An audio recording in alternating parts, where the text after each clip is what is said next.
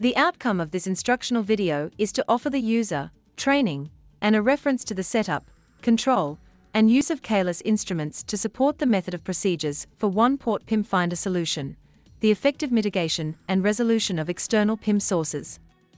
This method can be followed to resolve external PIM faults in any band, but for the purpose of this training, we will focus on band 14 and band 17 testing, the 700 MHz band. Settings used in this video are for training purposes only. Any site-specific settings, as requested in the MOP, should be adhered to when PIM finding on site. Each step of this flow chart that has video content has a timestamp below the step. Please feel free to navigate to the portion of interest. To achieve good PIM hygiene of the antenna system environment, sweep up loose metal swarf, replace metal cable ties with low PIM alternatives, or ensure they are tight and excess lengths are cut off. Tighten any loose nuts or bolts in the antenna beam and surrounds, and inspect all metal-to-metal contacts to ensure there are no intermittent connections. Connect the range default module, RTF, to the IPA test port. Connect the USB cable from USB 1 on the IPA to the RTF USB mini port. Connect the RF cable from the monitor port output of the IPA. Insert the battery into the IPA and press the on button. Ensure the Wi-Fi on the IPA is turned on and connect the computer to the IPA. The IPA, RTF, and IVA instruments that will be used in this process can all be controlled through Unify software. Once mastered, Unify control makes it convenient and efficient to run all procedural steps from a single software platform. For band 17, select the 700L band, and for band 14, select the 700H band in Unify. These bands chosen are examples only. For example, if one were to test the public safety bands, select 700L plus PS or 700H plus PS bands. Prior to running distance to PIM sweeps, DTP, it is necessary to calibrate the DTP function on the system. Select range default mode in Unify. Change the distance setting to the requirements of your site. For example 50 meters, and change the velocity factor to 0.99. This is the velocity factor of free space outside the antenna system. Connect the CIS and select Calibrate DTP and perform the calibration.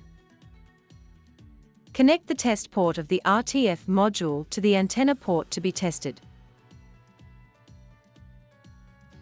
Prior to testing for PIM in the radio system, it is necessary to ensure external interferences are removed, or at least identified and recorded to ensure these signals are not causing false suspected PIM sources.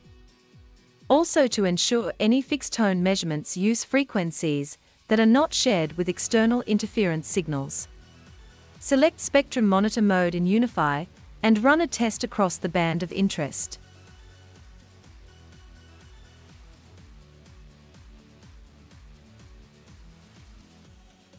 Select Swept Tones mode in Unify and run a test across the band. Record the results.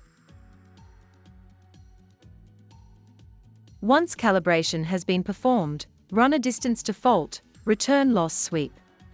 The return loss peak, prior to the largest trailing edge, coincides with the antenna face. In this plot, one can observe a distance to PIM sweep of a PIM source on the antenna face, coinciding with the distance to fault, return loss peak. Record the distance of the return loss peak and subtract this distance from subsequent distance to PIM sweeps to indicate distance from the antenna face to the arc distance of the external PIM source.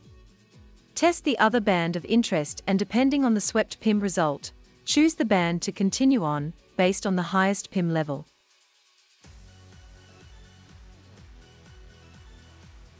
Switch on the IVA and connect to the IVA in Unify. Select PIM Finder mode and ensure the frequencies selected do not coincide with any external interferers. Ideally, For band 14 and 17, select 728 MHz for tone 1 and 757 MHz for tone 2. This offers a third-order PIM product in both bands. Some bands may have a band pass amplifier (BPA) module. If using a BPA, ensure the gain is adjusted in the PIM Finding settings. If only a filter is used, ensure the gain is set to 0 or, if the insertion loss is significant and known, set as an attenuation.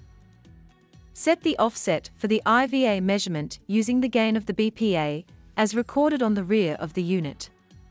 Ensure to set the offset type to gain. Set the limit line for PIM in accordance with the procedure based on the swept PIM measurement.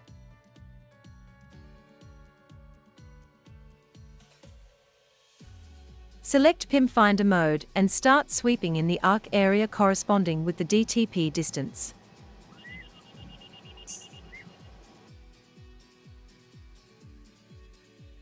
Mark PIM sources that are discovered and repair, or cover them with an RF barrier. Select Swept Tones mode in Unify, and run a test across the band. Check the results of this sweep have improved against the original swept measurement. If the swept measurement is still above the desired specification of the site, repeat the process of PIM finding after a DTP measurement and change in limit line.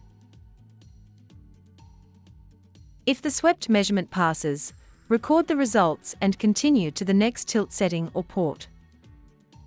Reports can be easily generated through Unify software, allowing for a single point of software contact for the entire process. Data can be exported and collated as required. This concludes the instructional video.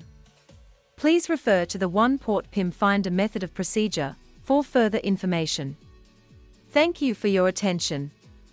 Please contact your Kaelus representative for any further product information. Kaelus, on top of next-gen antenna solutions.